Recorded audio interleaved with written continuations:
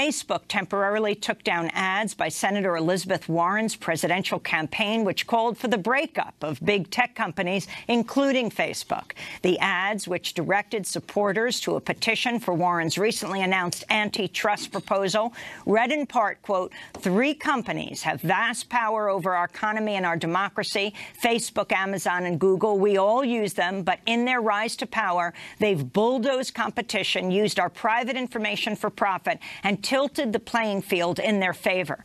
Facebook later restored the ads. Senator Warren tweeted in response to the news, "Curious why I think FB has too much power? Let's start with their ability to shut down a debate over whether FB has too much power. Thanks for restoring my posts, but I want a social media marketplace that isn't dominated by a single censor. Hashtag break up big tech."